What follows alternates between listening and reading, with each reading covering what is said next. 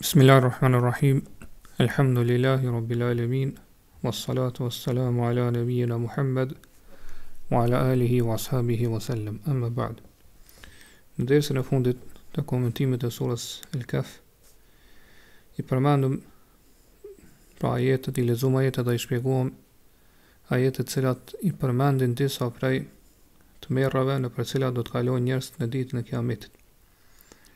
Dhe pasaj autori vërtet Allahu subhanahu wa taala në vazhdim në sura na i përshkrua neve edhe gjendjen e kriminalëve. Pra në ajetin 49, si do të jetë gjendja e keqbërësve, kriminalëve të cilët do t'i shohin ose do ta shohin përfundimin e tyre të keq edhe të mirë që i pret në ditën e Kiametit. Pa Allah subhanahu wa taala thotë: "Wa wudi'a al-kitabu fatara al-mujrimina mushfiqina mimma fihi." Dhe do të vendoset libri dhe kështu do t'i shohësh të keqbërësit cilët janë plot frikë nga ajo që përfshin ai libër.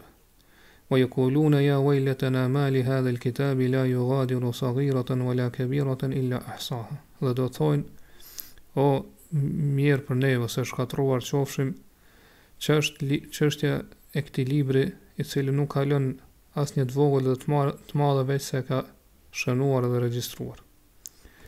Pra Allah subhanahu wa taala po thotë do të vendoset libri. Pra për qëllim këto është lloji. Po libër është për qëllim lloji.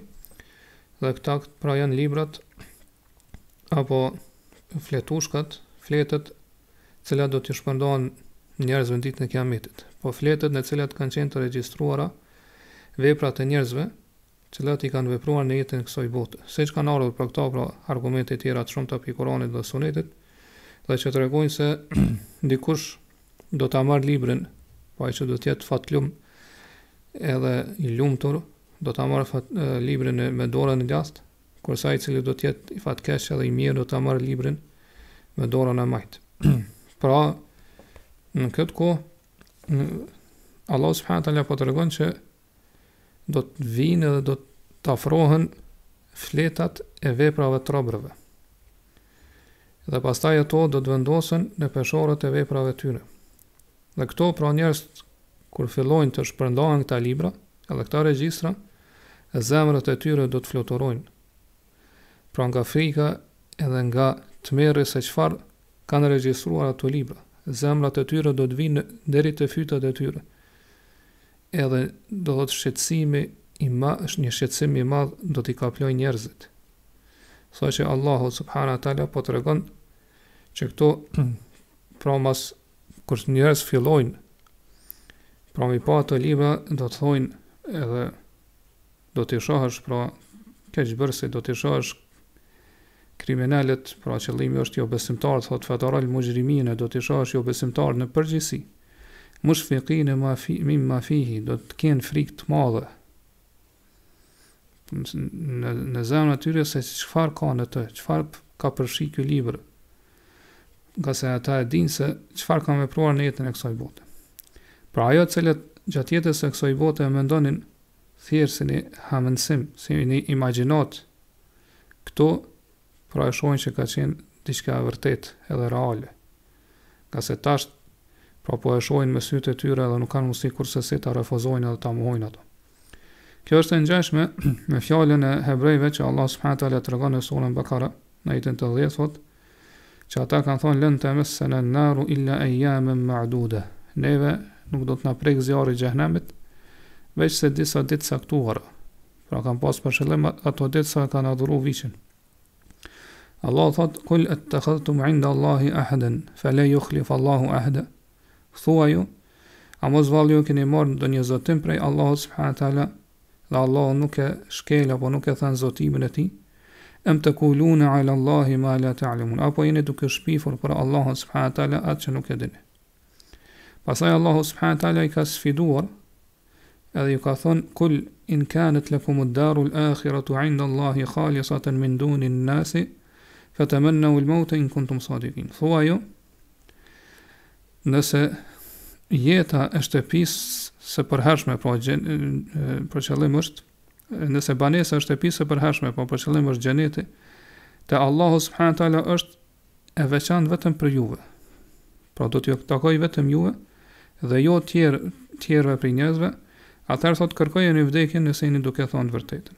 Mirë pa Allahu subhanahu wa taala vazhdon thot wala yatamannahu abadan bima qaddamat aydihim. Mirë pa ata kur nuk do ta dëshirojnë vdekjen për shkak të veprave të këqija që i kanë bërë.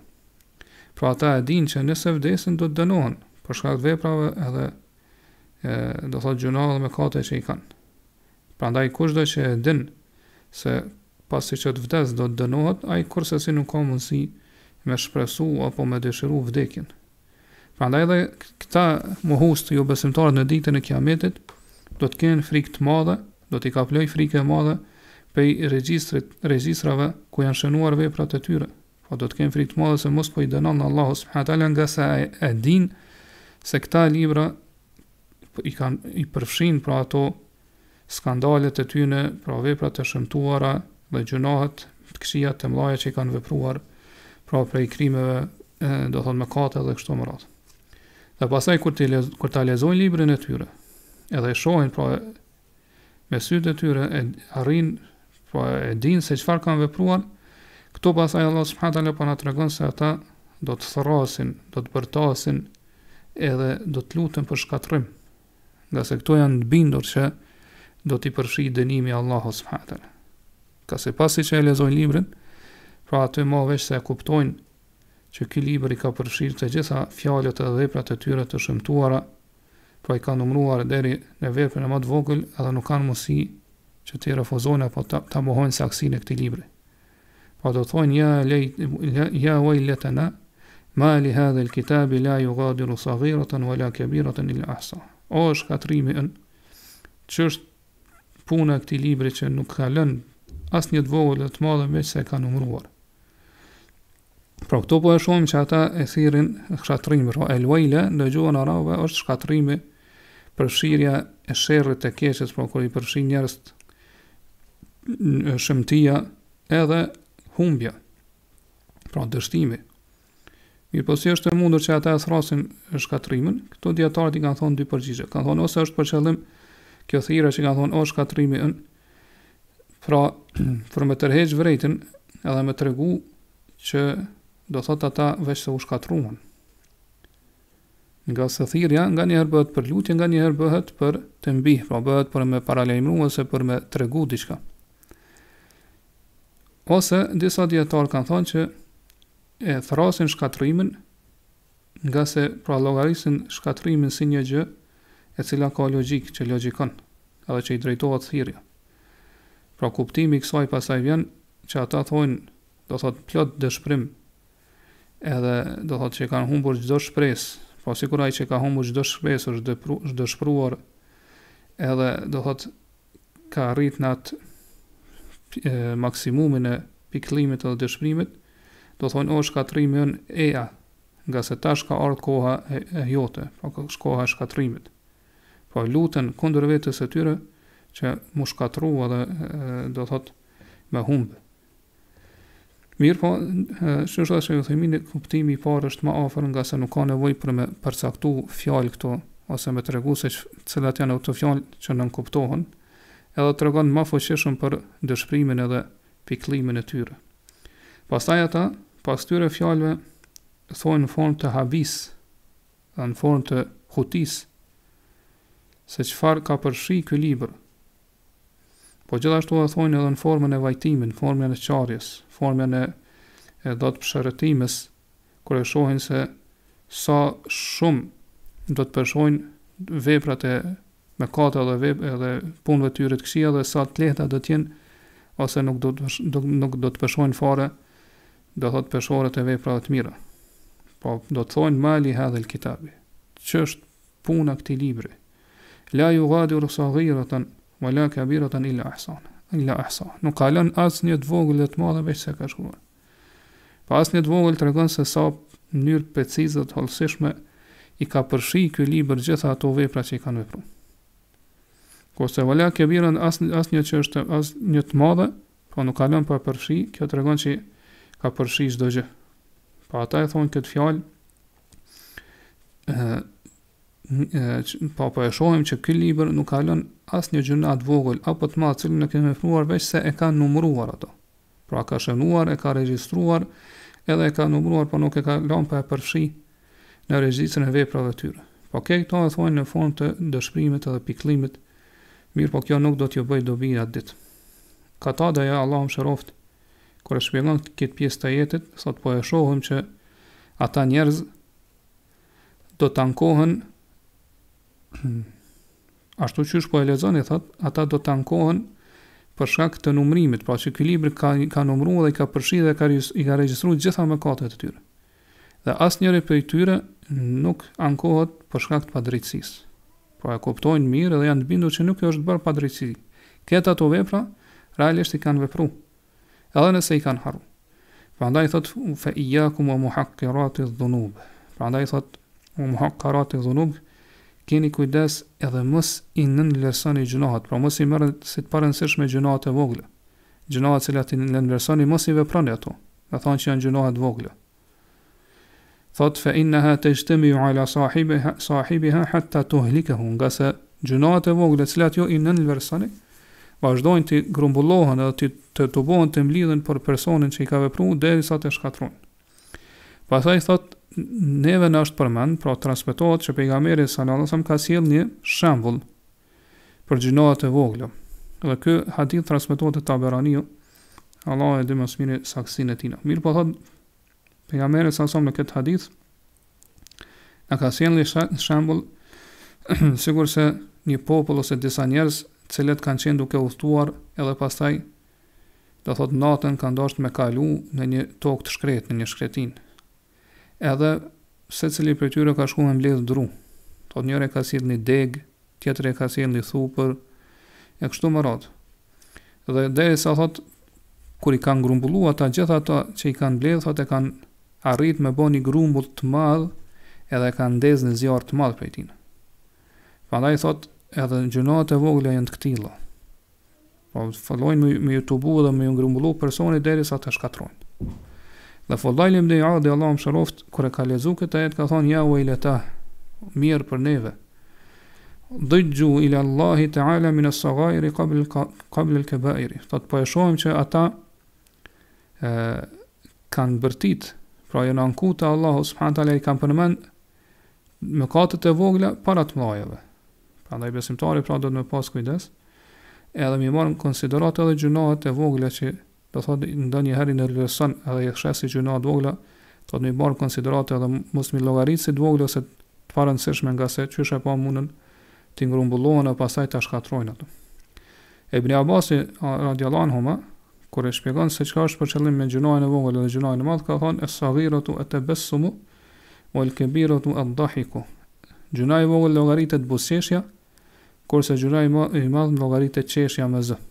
Pra qëllimi është buzëqeshja dhe qeshja, të cilat janë do thonë veprohen kur dikush i bën mëkat Allahu subhanahu wa taala. Këtë ndërtim për Ibn Abbasit e përmend Tha'labiu, Allahu mëshiroft. Kurse Mawardi thot është transmetuar për Ibn Abbasit që ka thonë e vogël është të e qeshura me z, llogaritet si e vogël. Dhe pastaj dietarët kur i kanë bërë bashkë ose i kanë harmonizuar këto dy interpretime të Ibn Abbasit radiallahu anhu, ka thonë mund të kuptohet edhe të interpretohet që do thot llogaritet e vogël, ajo që llogaritet e vogël është ajo që nuk veprohet si mëkat ndaj Allahut subhanahu wa taala. Kurse e qeshja është prej mëkatit, atëherë kur njeriu është i kënaqur me mëkatin. Pra, llogaritet e qeshur prej mëkatit kur njeriu është i kënaqur me mëkatin edhe qesh me atë mëkat. Thotë kur njeriu kënaqet me mëkatin, pra e pranon edhe është i kënaqur me atë, atëherë kjo është mëkat ndaj Allahut subhanahu wa taala, edhe nëse nuk e vepron vet. Prandaj thotë në këtë kuptim themi që ajo llogaritet si një mëkat i madh te Allahu subhanahu wa taala. Edhe këtë mënyrë po i kanë harmonizuar këto dy interpretime për Ibn Abbasit radiallahu anhu, ose disa kanë thonë për qëllim është aty ku përmend dhahik është për qëllim pra buzëqeshja, nga se kjo ka edhe në Kur'an kur Allah subhanahu wa taala thotë fatabassama dahikan min qawliha. Po kur flet për Sulejmanin, sa pasi që i ka dëgjuar fjalët e atij asaj milingonës, ka thonë buzëqeshi dahikan. Po për qëllim është që ka qesh kur i ka dëgju fjalët e saj. Edhe disa dietar tjerë si Esediu, Allahu mëshiroft, ka thonë as-saghiratu ma duna shirk wal kabiratu shirk. Saghira, që më përmend këtë ajet, pra që ky libri ka përfshirë të vogla të mëdha, të vogla thot llogaritën me mëkatet që janë nën shirk, edhe nëse janë prej mëkateve të mëdha, kurse e madhe llogaritet ajo që është po shirku që kanë bën njerëz. Pastaj Allahu subhanahu wa taala këtë ajet e përmbyll duke treguar se dija e tij ka përfshirë çdo gjë. Të fuqia Allahu subhanahu wa taala patjetër duhet të veprohet dhe të ekzekutohet. Po ashtu tregon se dija Allahu subhanahu drejtësia Allahu subhanahu wa taala është e përkryer dhe absolute. Po Allahu thotë wa wajadu ma amilu hadira. Edhe do ta gjejnë atë që e kanë vepruar para vetes. Pra, disa dietar kanë thonë atë që kanë do ta gjejnë para vetes atë që kanë vepruar, po do ta gjejnë, kuptimin është do ta gjejnë dënimin e asaj që e kanë vepruar në dunjë para vetes. Po gjunohat që i kanë vepruar në dunjë, dënimin e tyre dhe ndëshkimin do ta gjejnë para vetes, do ta shohin para vetes. Pra asgjë nuk do t'i fshihet Allahu subhanahu wa taala. Edhe Allahu subhanahu wa taala këtu pra për dënimin ose ndëshkimin që ka përgatitur për ta, po e zaventson me fjalën ma amilu atë që kanë vepruar. Nga se ata do dënohen, që do ta shohim më poshtë, do dënohen në bazë të asaj që kanë vepruar pa ju shtuar fare dënimi. Prandaj Allah subhanahu wa taala sipas këtij shpjegimi dietare po thotë do ta gjejnë atë që kanë vepruar, po do ta gjejnë ndëshkimin, dënimin e asaj që kanë vepruar para vetes. Kurse disa dietarë thonë do ta gjejnë do thotë numrimin e asaj që kanë vepruar para vetes. Pra çdo gjë që e kanë vepruar, për mëkatet dhe gjunohet do ta gjejnë të numëruar saktësisht para vetes.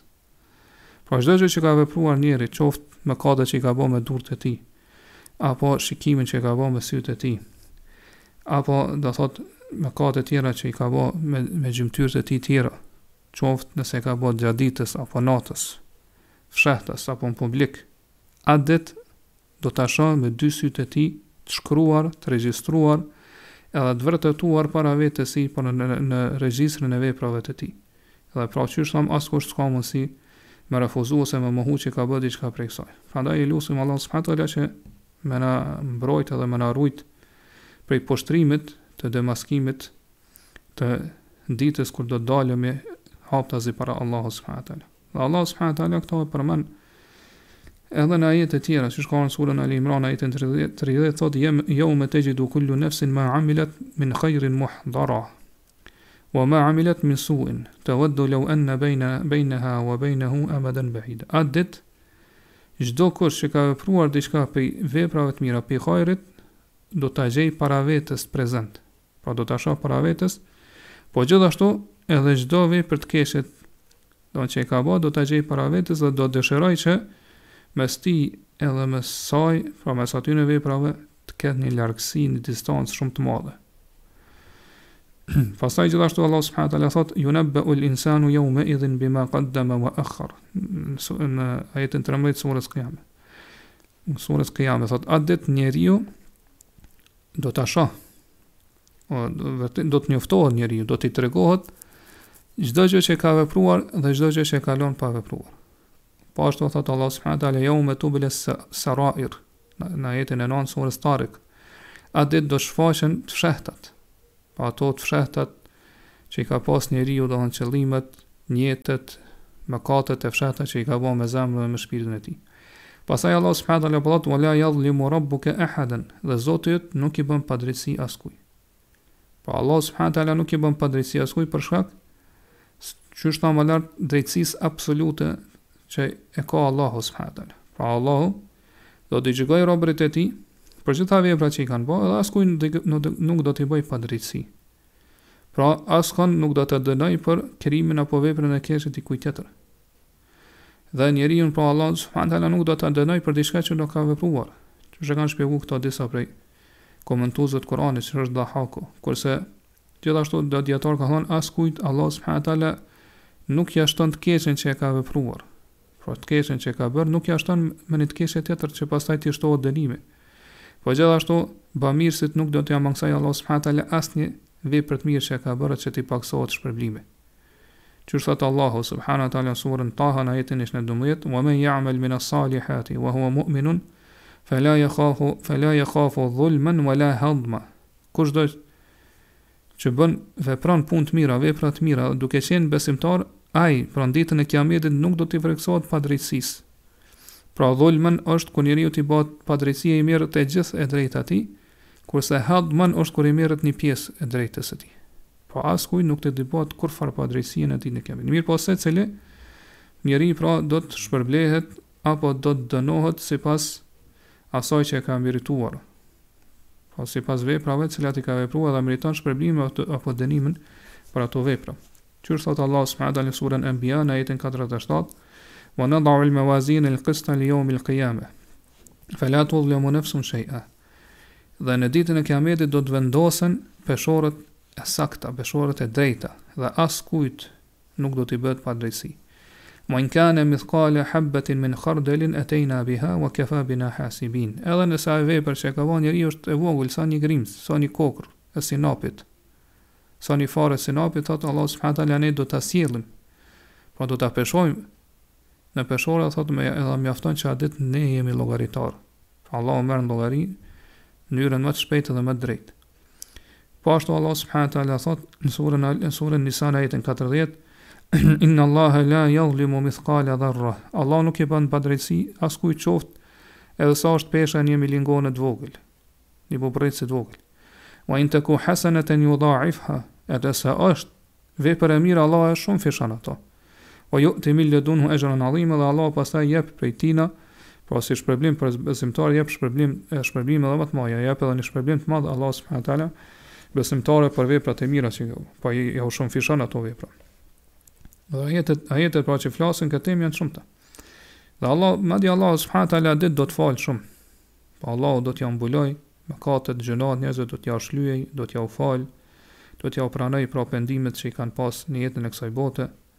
E kështu më radh, po gjithashtu Allah subhanahu wa taala do ta dënojë atë që dëshiron mirë, po kënda që Allah subhanahu wa taala e dënon atë ditë, e dënon me fuqinë, urtësinë dhe drejtsinë e tij. Për këtë arsye Allah subhanahu wa taala do ta mbush zjarrin me jo besimtarët, po gjithashtu edhe me disa besimtarë që kanë bërë mëkate të mëdha, të cilët pastaj nxjerr pas një kohë dhe i shpëton prej dënimit të zjarrit të xhenemit. Kurse jo besimtarët do të mbesin për herë në zjarrin e xhenemit, Allah na ruaj prej tij. Mirë po që është Allah subhanahu wa taala i dënon ata për shkak të veprave që i kanë bërë. Dhe Allahu pra nuk i bën padrejtësi askujt. Imam Ahmedi Allahu mëshiroft e përcjell një hadith i cili është dohon hadith shumë interesant, edhe është hadith shumë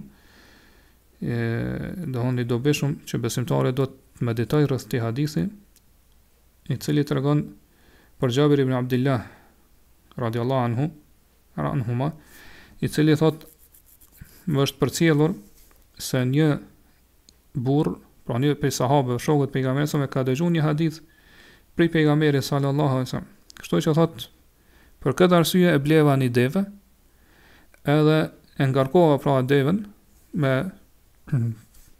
rezerva për udhtim, edhe shkova, do thot udhtova te ai personin një muaj ditë rresht, derisa arrita në Sham. Thot edhe pashë ai i cili e transporton këtë hadith është Abdullah ibn Unesi. Thot edhe asë i roje se ishte te dera shtëpisë së tij, i thash thuaj që ka ardhur Jabiri ibn Abdullah te dera dhe po të kërkon. Dhe kur ai kërkoi leje, atëherë Abdullah ibn Unesi thot Jabiri është fjala për Jabiri në birin Abdullahit, ka thon po.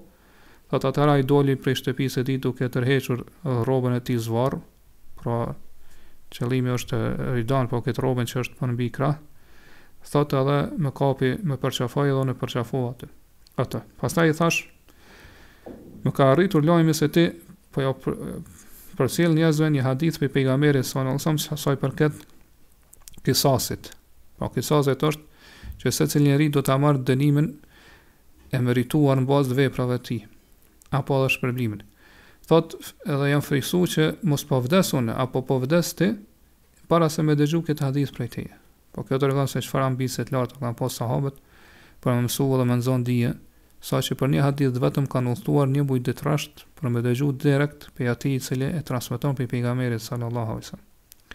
Ky ka thonë po, thotë kam dëgju pejgamberin sallallahu alaihi wasallam thotë يحشر الله عز وجل الناس يوم القيامة عراة غرلا بهما.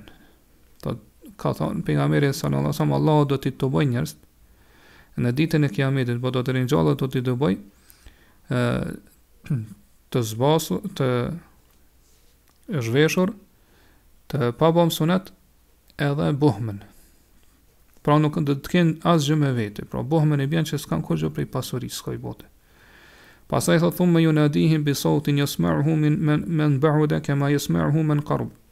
Pastaj Allahu do t'i thras njerëz me një zë, cilën e dëgjojnë sikur ai që është afër si ai që është larg. Pra do ta dëgjojnë njëjtë. Edhe do thotë Allahu ana al-maliku ana ad-dayan, unë jam mbreti, unë jam sudduesi, unë jam gjykatësi. Pra që sot i gjykoj njerëz. لا ينبغي لأحد من أهل النار أن يدخل النار وله عند أحد من أهل الجنة حق حتى أقصه منه. Thot askujt pi banorëve xhenetit, pi banorëve zjarrit xhenemit, askush pi banorëve zjarrit xhenemit nuk do të hyjë në zjarr, ndërsa ka një hak, një drejtë të ndonjëherë pi banorëve xhenetit derisa të merr hakun e tij. Pra derisa unë gjykoj mes tyre dhe t'ia dha hakun drejtën që i takon të plot. Dhe pasaj thot wala yanbaghi li ahadin min ahli al-jannati an yadkhula al-jannata wa lahu 'inda rajulin min ahli an-nari haqq hatta aqassahu min. Edhe kundërta thot askush pi banorëve të xhenetit nuk do të hyjë në xhenet. Nëse ka një hak, një drejtë dikush pi banorëve të zjarrit xhenemi derisa unë të gjykoj mes tyre dhe ai ta marr drejtën e plot që i takon. Pastaj thot hatta lakmata, edhe në qoftë se kjo drejtë është një shuplak që e ka godit tjetrin. Pastaj sahabët e kanë pyet pejgamberin sallallahu alajhi wasallam çysh ka mundësi që na do thot kena me marr hakun e një tjetrin kur ti na tregova më lart që njerëz do të ringjallen, do të bëhen para Allahut zhveshur, pa bën sunet edhe do thot nuk kanë asgjë me vete. Atëherë pejgamberi sa është përgjigj ka thonë bil hasenati wasiyat, me vepra të mira dhe të këqija. Po kemi ja kthy hakun drejtën që i ke hitë tjetër në hak, duke i dhënë vepra të mira që i ke vepruar, po shpërblimin aty në vepra të mira, ose nëse mbarojnë ato vepra të mira, atëherë ka ai komë t'i dhënë ty vepra të këqija që i ka. E Uthman ibn Affan radiallahu anhu tregon se pejgamberi sallallahu alajhi wasallam ka thonë innal jammaa la taqtassu min al-qarna yawm al-qiyamah.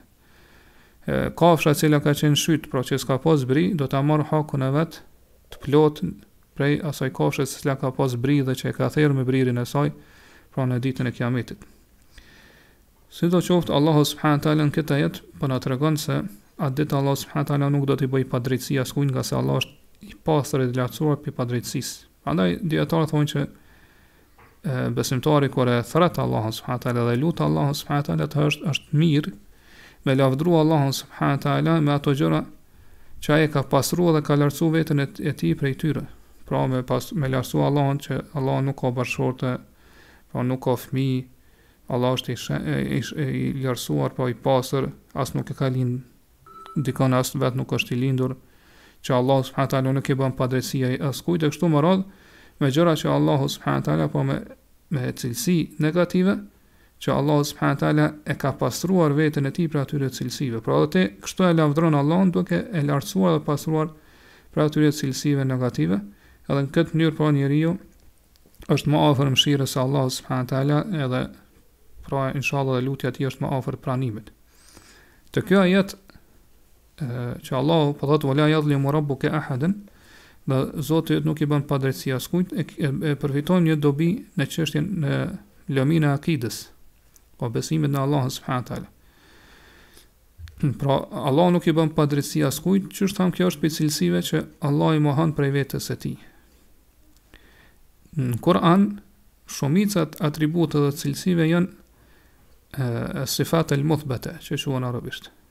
Pra cilësi pohuse që Allah i pohon për veten e tij, të pohuara. Pra që Allah i pohon për veten e tij.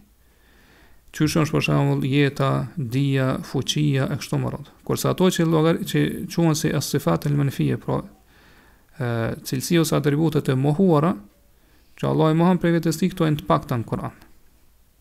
Pra janë pak krahas kur krahason me cilësitë apo atributet e pohuara.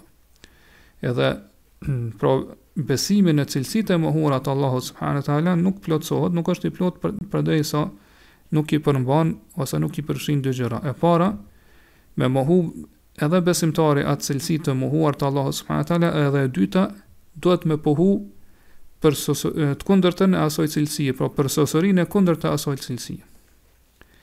Nga se mohimi nëse nuk përfshin për sosori, atëherë nuk mundet me kanë në cilësive të Allahut subhanahu wa taala. Patjetër pra, kur Allah subhanahu wa taala e mohon prej vetes së tij një cilësi, një atribut, atëherë ai mohim në veten e tij e përfshin pohimin e përsosorisë e cila është e kundërta atij mohimit. Nga se mohimi i cili nuk përfshin përsosori, atëherë ka mundësi që ai nuk përfshin përsosori ose nuk përmban përsosori për shkak të domethënë për shkak se i përshkruari, po cilët po i mohohet kjo cilësi, nuk është i përshtatshëm ose nuk është në dispozicion të mohohet ajo cilësi prej tij. Ose ndonjëherë, pra nëse mohimi nuk përmban përsosori, atëherë kjo ndodh për shkak se i përshkruari, pra atij që po i mohohet kjo cilësi, ky atribut është i paaft që t'i jepet atij ose të besohet për to përsosoria e cila është e kundërta e këtij mohimit. E nëse përsosoria vërtet e nëse mohimi nuk përmban përsosori, pra është thjesht mohim i pastër, atëherë kjo nuk është përsosori, por realisht është mos në ekzistencë. Po kur mohohet diçka në cilin nuk pohohet e kundërta e tij, pra përsosoria, atëherë ai mohim është diçka që nuk ekziston, po tregon për inekzistencë. E Allah subhanahu wa taala siç e din, pra i takojnë cilësitë e përkryera absolute. Që është atë Allahu walillahi al-mathalu al-a'la. Allah i takojnë cilësitë, atributet më të larta, më të plota. Po mundum këto më lehtë me kuptu për mes shembujve. Pra tham, nëse mohimi nuk e përfshin përsosorinë, atëherë kjo mund ndodh për shkak se i përshkruari, po për cilët po mohohet kjo cilësi negative, nuk është në dispozicion, po s'ka predispozit që të mohohet ajo cilësi prej tij. Si mund ta kuptojmë këto përmes një shembulli? Për shembull, nëse themi muri nuk i bën padrejsi askujt. A tregon kjo që kjo mohim për murin, po mohimi i kësaj cilësie negative për murin, a tregon që pohon përsosorinë për murin? Jo. Kurse si pse? Nga se muri nuk pranon që të përshuhet as me padrejtësi as me drejtësi. Pra thjesht muri nuk ka ndërgjegje, nuk ka logjike kështu më radh. Prandaj mohimi i padrejtësisë prej murit nuk tregon përsosori. Ose që tham, rasti kur mohimin nuk përfshin ose nuk përmban në veten e tij përsosori, mund të jetë mangësi për shkak se i përshkruari ose atij që po i mohohet kjo cilësi negative është i paaft. Për shembull, nëse ti e përshkruan në një person, një njeri, i cili thua ai nuk i bën padrejsi askujt. Mirë, po fakti pse ai nuk i bën padrejsi askujt është se është i dopt, është i paaft, nuk ka mundësi me marr hakun e vet. Po nuk ka mundësi me kthy hakun e vet ashtu siç i takon. Pra është një njeri i dopt, ose nuk ka pushtet, ose nuk ka pozitë, edhe kështu më radh. Por nuk ka mundësi me ndihmu edhe me përkrah ose me marr hakun e vet. Kjo nuk llogaritet në këtë rast si lavdat për to, kur thuaj nuk bën padrejtësi. Nga se do thot nuk bën padrejtësi për shkak të paaftësisë së tina. Por kjo nuk tregon përsosori ose që ai është njeri i cili do thot edhe pse ka mundësi mu hakmor, ai nuk bën padrejtësi ose nuk hakmerret. Prandaj përmbledh sa themi se çdo cilësi me cilën Allahu subhanahu taala ka përshkruar veten e tij, mirë po realisht ajo është mohim, atëherë ne kemi për obligim që me besu duke mohuar këtë cilësi ashtu siç e ka marrë Allahu prej vetes së tij, me pohu të kundërtën e saj e që tregon për përsosorinë për përsosorinë Allah subhanahu taala në atë cilësi. Për shembull, Allahu subhanahu taala në surën Ahqaf në ajetin 33 thotë: أولم يروا أن الله الذي خلق السماوات والأرض ولم يعي بخلقهن بقادر على أن يحيي الموتى بلى innahu ala kulli shay'in qadir. A nuk e shohin ata se Allahu i cili ka krijuar qiellin dhe tokën dhe nuk ka ndjer kurfar lodhje kur i ka krijuar ato, është i fuqishëm që mi ringjall të vdekurit. Thot Allahu gjithsesi, pra Allahu përgjigjet, thot gjithsesi, nga se Allahu subhanahu wa taala vërtet është i fuqishëm për çdo gjë. Pra sipas parimit që përmendëm më lart, Allahu subhanahu wa taala po mohon për veten cilësi negative lodhjen. Pra ose pa aftësinë, volem jaje, pra është tregu, nuk ka tregu i lodh, nuk ka ndjen lodhje Allahu subhanahu wa taala. Pse? Pra për shkak se Allahu subhanahu wa taala i takon e kundërta asaj cilësie negative që është përsosëria e fuqisë së Allahut subhanahu wa taala. Pra cilësia e fuqisë që është përsosëri për Allahun subhanahu wa taala. Pra Allahu është i fuqishëm dhe për shkak se Allahu subhanahu wa taala është i fuqishëm, po këto kemi për obligim të besu që Allahu ka fuqinë e plot, atëherë Allahu subhanahu wa taala nuk ka mundësi që të cilësohet apo të ndjej lodhje apo tregohet i paaft ose tregohet i pa që s'ka mundësi do thot me çu deri në fund krijimin e kështu me radhë. Po ashtu Allahu subhanahu wa taala ka thënë surën Kehf në ajetin 38 ngjashëm me këto: "Wa laqad khalaqna as-samawati wal-ardha wa ma baynahuma fi 6 ayamin wa ma massana min lughub." Thot vërtet ne kemi krijuar qiellin dhe tokën dhe çdo gjë që është mes tyre brenda 6 ditëve. Edhe nuk na ka përfshi, pra Allah subhanahu wa taala nuk ka ndjethot kurfar lodhje.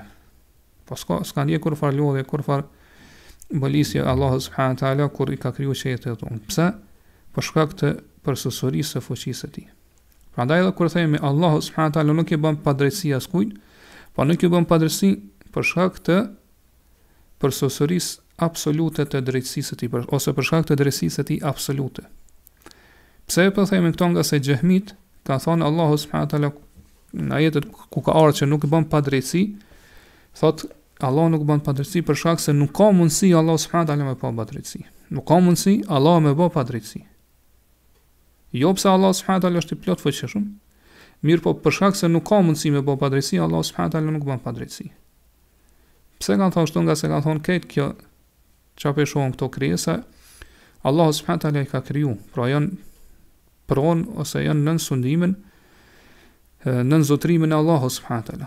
E nëse janë pra pronë Allahu subhanahu wa taala, pra që janë nën sundimin e Allahu subhanahu wa taala, atëherë nëse Allahu e dënon ndonjë bamirës, atëherë kjo i bie që Allahu subhanahu wa taala po e dënon atë që është pronë e tij, që është e tina, pra një gjë që është e vetja.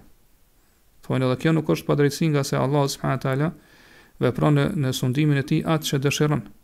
Mirë po, mendimi i tyre kjo është i kotë, pra i papranueshëm, por arsye se Allahu subhanahu wa taala ka premtuar që komi shpërbly me të mira bamirësit.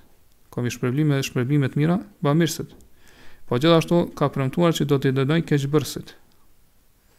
Prandaj, nëse Allah ka premtuar këto dhe pastaj një bamirës ka bë punë të mira, edhe Allah e dënon, kurse një vepër keq ka bë punë të këqija dhe Allah e shpërblen, nëse mund dikush ta supozoj këto ose ta hamendoj, atëherë më e pakta që mund të thuhet, edhe pse do të kjo nuk i takon Allahut subhanahu wa taala, Allah është i lartësuar, mirë po këto themi kur debatojmë ta, po me Mu'tazilit ose ata që janë ndikuar prej tyre. Me xehmit edhe Mu'tazilit ata që janë ndikuar prej tyre. Më e pakta që mund të thonë Allahu subhanahu wa taala themi që e ka shkel premtimin e tij. Edhe pse Allahu subhanahu wa taala është i lartësuar dhe nuk e shkel premtimin e tij. Kjo më e pakta që mund të thonë.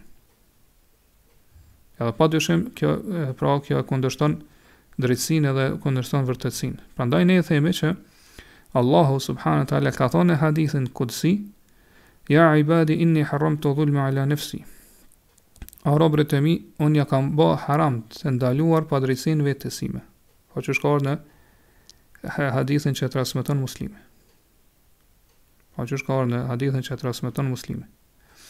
Pra, kjo tregon që Allah subhanahu wa taala ka mundësi me bë padrejtësi. Mirë po Allah subhanahu wa taala këto ja ka ndaluar, ka bë haram vetes së tij, por shkak të drejtësisë absolute. Prandaj ne themi që Allah subhanahu wa taala nuk bën padrejtësi, nuk i bën padrejtësi askujt, për shkak se është i përsosur, i përkryer në drejtësinë e tij. Jo pse padrejtësia është një gjë që nuk mundet me vepru Allahu subhanahu wa taala, si thonë xehmit. Nga se Allahu subhanahu wa taala vepron edhe ka mundësi pra me vepru në sundimin e tij atë që dëshiron. Pasi që Allahu subhanahu wa taala i përmend këto në tmerrët e ditës së ringjalljes dhe kur njerëzit do të tubohen para Allahu subhanahu wa taala, po i përmend ato tmerrat të cilat kushdo që i dëgjon zemra tina dridhet. Zemra tina patjetër që kur i dëgjon ai lexon ato do dridhet edhe do lviz prapë i vendit, edhe shpirti i tij pastaj do të nështrohet edhe për ulet Allahu subhanahu wa taala. Pastaj Allahu subhanahu wa taala i sjell ajetet ku na ndalon neve që iblisin edhe pasardhësit e tij të marrim si miq, si do thot krijesa që ne i marrim për miq edhe do thot i dojmë ata. Po ashtu Allah subhanahu wa taala besoi në vazhdim ai përmend gjithashtu edhe një pjesë të përfundimit të dhëmshëm që i prat keqbërësit edhe do thotë idhujt ose ata që i kanë adhuru krahas Allahu subhanahu wa taala. Për këto inshallah do të flasim në dersën e ardhshëm. Allahu edhe më mirë, Allahu alem, wa sallallahu ala nabina Muhammad wa ala alihi wa ashabihi wa sallam. Në sekondën e pyetje inshallah lezoj.